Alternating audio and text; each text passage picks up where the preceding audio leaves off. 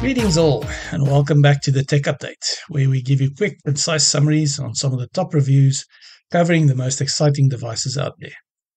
Today we're doing an overview of the new Asus ROG Phone 8 Pro, the latest flagship gaming phone from Asus. This phone is totally overkill, and I think there are very few games out there that can truly give it a challenge. But man, do I want one. It would be like owning a sports car. Very impractical, but who would say no if you could buy the latest Lamborghini, Porsche, or Ferrari for those of you that used to watch Magnum PI? Let's jump in and see what this bad boy is packing under the hood and if it seems worth the hype. First up, specs. This powerhouse is rocking the newest Snapdragon 8 Gen 3 chip that showed roughly 30 to 50% better performance than the chip in its predecessor.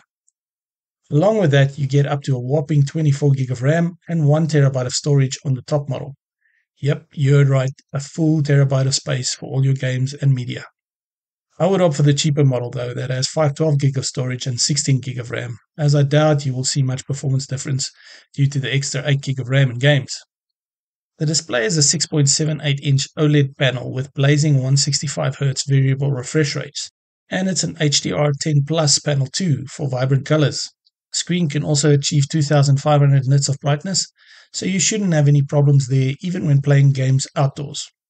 For controls, Asus has kept their signature side-mounted USB-C port that can attach accessories like the ActiveX cooling fan. This nifty little accessory gives you 2 extra triggers and has its own kickstand while still allowing you to plug in a charging cable and your headphones. It loses the bass speaker that the previous version had, but it is much slimmer and more ergonomic. You also get touch-sensitive shoulder triggers for gaming. The whole package is powered by a sizable 5500 mAh battery with support for fast 65-watt hypercharge. That's for quick juicing up when you need it.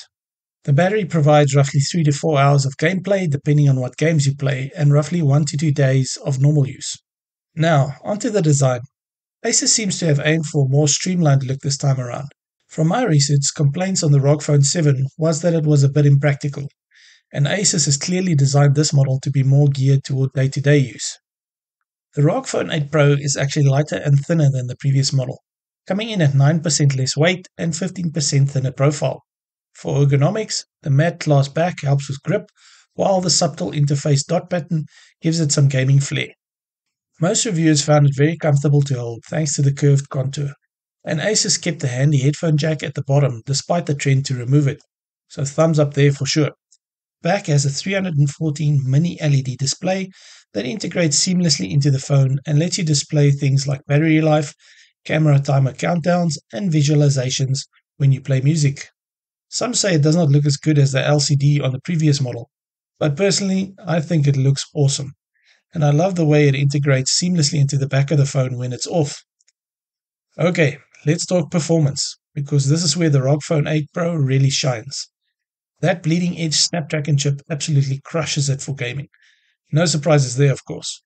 Reviewers noted buttery smooth frame rates even in very demanding games like Genshin Impact. You also get Asus's Armory Crate app to easily control performance profiles tailored to each game.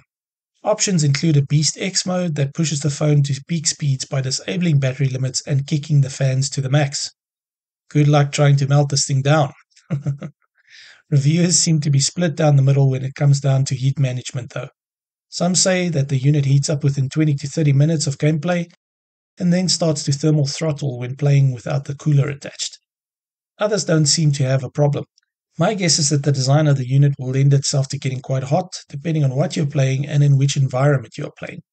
The ActiveX cooler that comes included with the Pro solves this dilemma though, and all reviews report that it keeps the ROG Phone at cool temperatures.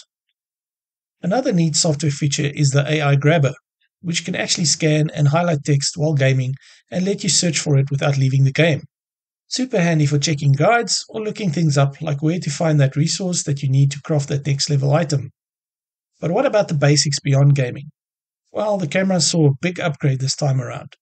You get a versatile triple camera setup now with a 50 megapixel main, 13 megapixel ultra wide, and a 32 megapixel telephoto. This gives you good quality photos plus the ability to get nice zoomed shots. Asus also added their awesome gimbal stabilization tech to make your videos silky smooth. The one downside that most reviewers were not happy with was the price, as you will be paying roughly $1,199 for the 16 gig version and $1,499 for the 24 gig version. That is insanely expensive, but sports car type gaming phones do not come cheap, and you would be paying in that range if you were buying a phone like the Samsung S23 Ultra anyway. Another problem is that the unit seems to be out of stock at the moment, as shown on the Asus site and on Amazon. I will leave links in the description below if you are interested in the device and want to keep an eye out for when the device becomes available again. The ROG Phone 8 Pro brings awesome power for gaming in a cleaner package than before. If you want a mobile gaming juggernaut with slick features, this could be it. Let me know what you think in the comments below. Personally, I would love to own one if I ever had the scratch. The gamer in me just wouldn't be able to resist. If you're interested in gaming on the go on top tier devices, check out my review on the Ioneo Kun by clicking on the link on screen now. That's it for this video. Don't forget to like and subscribe.